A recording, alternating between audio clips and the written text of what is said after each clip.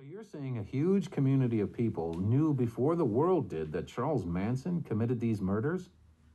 Yeah. Parks went on to say something even more dizzying. He was positive that the FBI had sent agents to the Beach Boys' office soon after the murders. They were monitoring our phones because they thought there was some connection with those guys, he said. They were sitting in my office, picking up my telephone. I'm sure they had the phones tapped, but they weren't sharing information with us. He told the FBI about Manson early on, but they didn't seem to act on his tip. I didn't know why they weren't doing anything, and everybody else was just trying to stay out of the situation. For the Beach Boys, we didn't want that kind of publicity, and neither did anybody else. Steve Despar, the Beach Boys' recording engineer, remembered the ordeal that Manson had put him through during the recording sessions, when he'd showed up with about 12 girls, many underage, quiet, in a stupor. The group smelled so foul that the studio's management, at the behest of Brian Wilson's wife, soon installed a sanitary bathroom seat.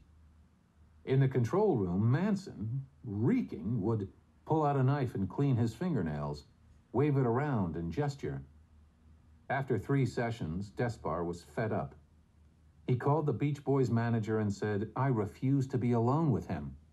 The guy is psychotic and scares the hell out of me." Despar emphasized he was after Melcher. Melcher was not out of the picture at this point. He was part of the project. When I was recording Charles Manson, it was for Dennis and Terry Melcher.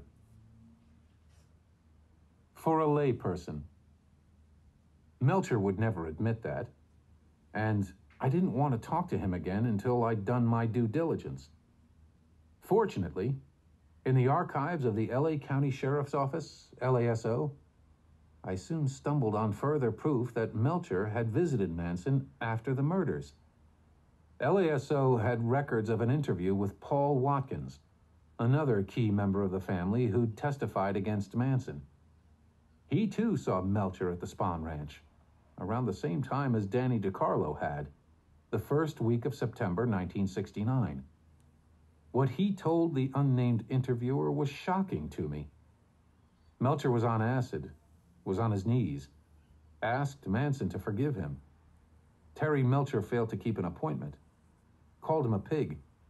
They are all little piggies. Helter-skelter meant for everyone to die. Charlie gave Greg Jacobson a .45 slug and said, "Give Dennis Wilson this and tell him I have another one for him." This was even more explosive than the files from the DA, I realized. Not only did it suggest that Melcher had some bizarre debt to Manson, it opened up Watkins to accusations of perjury. Just like DiCarlo, Watkins had omitted these details from his testimony. He made no mention of having seen Melcher at the Spahn Ranch in early September 1969, much less having seen him on acid begging for forgiveness. As much as the Watkins interview buttressed my case for a cover-up, it brought a host of new questions. Why did Melcher need Manson's forgiveness? Did he know that it was he who was supposed to die that night?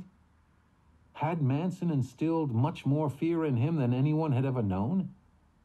And what had compelled Bugliosi to believe that he could hide the true extent of their relationship? I wondered how many other stories like this had been kept secret. Now I felt I had a stronger shot at grabbing Melcher's attention. Maybe even at getting him to concede that he'd lied. First, though, I had to contend with Bugliosi. As the summer faded into autumn, in the first year of my reporting, I had a hunch that Vince was keeping close tabs on me, even monitoring my progress in a way. Altobelli had suggested that Vince was always asking about me, trying to undermine my credibility. He thought I was only masquerading as a magazine journalist. When I heard about Melcher's puzzling remark, Vince was supposed to take care of all that, I'd made a conscious decision to distance myself from Bugliosi. Although we'd once spoken on an almost weekly basis, I hadn't been in touch with him since June. One day in October, I came home to find that he'd left a message on my machine. "I need to talk to you about something," he said, sounding unusually serious. This was it, I thought. I set up my tape recorder and called him back. "How you doing, buddy?" he answered, sounding manic. "Listen, are you still working on this thing?"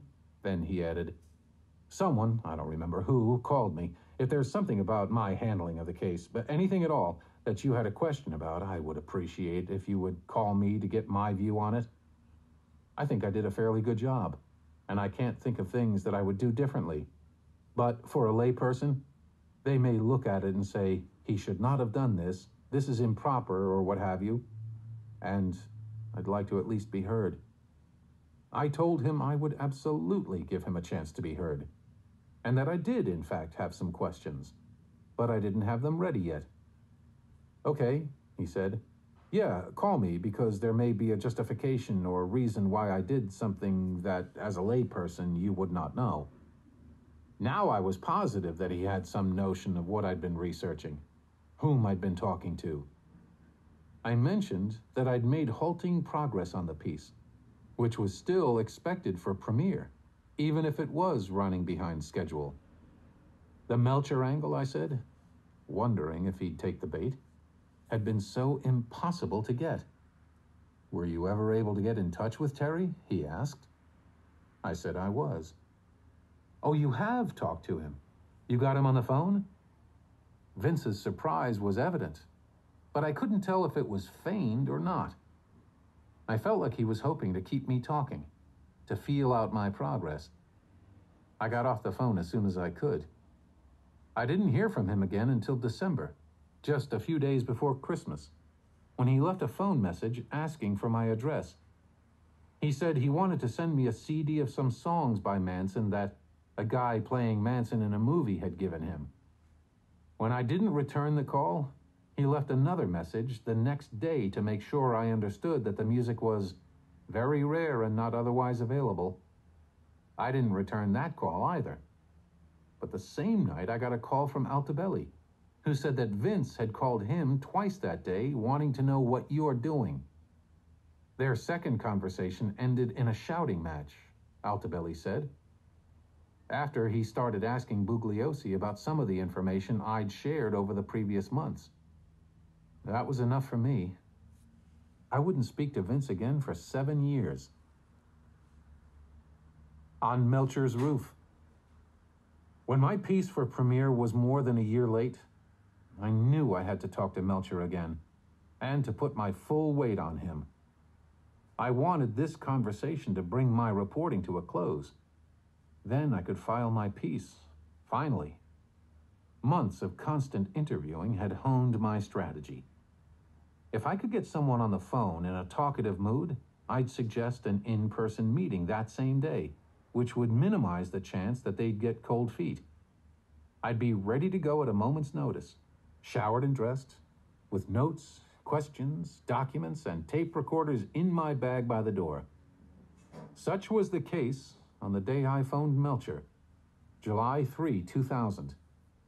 Surprisingly, he picked up. Even more surprisingly, I caught him in a lively frame of mind. Most surprisingly of all, he said he'd meet me on the roof of his apartment building in 15 minutes. I bolted out the door and drove over to his high-rise on Ocean Avenue in Santa Monica, dwelling all the while on his choice of venue. His rooftop? I imagined some kind of bleak, desolate place, the sun beating down on us as ventilation fans whirred. Instead, I bounded into his lobby and took the elevator up to find a rooftop lounge with a bar, a pool, and a kingly view of the Santa Monica Bay. Melcher lived in one of the penthouse suites, and there he was, sitting on a couch with a drink in his hand. Though it was a gorgeous day, and anyone in these luxury suites could access the roof lounge, we were alone up there. He was wearing a gold shirt and aviator glasses that he didn't take off until midway through our conversation.